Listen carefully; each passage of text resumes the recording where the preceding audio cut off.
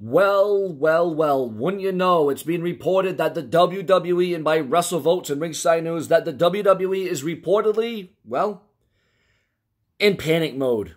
A little anxiety, a little twitching going on in the WWE. Remember to share, subscribe, and smash the bell, and refresh my channel multiple times a day so you're always in the know on all WWE.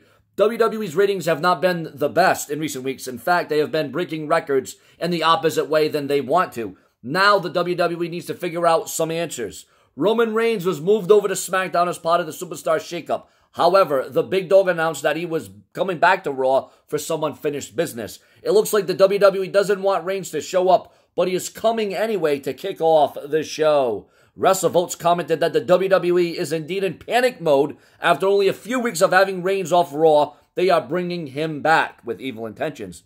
But then the WWE trying to make it an angle that we don't want you back, we don't need you here. Even Seth Rollins. So they're trying to turn this into a storyline now. In fact, they had to cancel a house show in the process. However, it might not be enough to just have Reigns back for one night. Panic mode creeping in after only 3 weeks, Roman Reigns returns to Raw tonight. As a big star as Reigns is, I think more is needed to turn the show around. Record low numbers last week, work needs to be done. It would be nice if the WWE could become water cooler conversation once again, but that is looking like a very uncommon occurrence nowadays. WWE might have some exciting plans coming up as they build towards Money in the Bank, but we'll just have to wait and see if this is enough to bring in viewers. Well, here's the next situation. Here's the next trouble.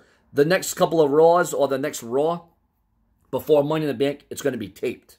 Taped in advance. So that means there's going to be spoilers. And that is not going to enhance, or that's not going to romance the product. That's not going to spice up the product. So the WWE better get their gears in motion, because the WWE right now are not in a good place. It is not a safe being to be WWE. So the WWE is in panic mode. Is that a shock? Is that a surprise? Hell no. Maybe now, drastic times calls for drastic measures. And now the WWE is back against the wall, and now they got to do something before the downfall really occurs. More to come from the brash one. Stay tuned.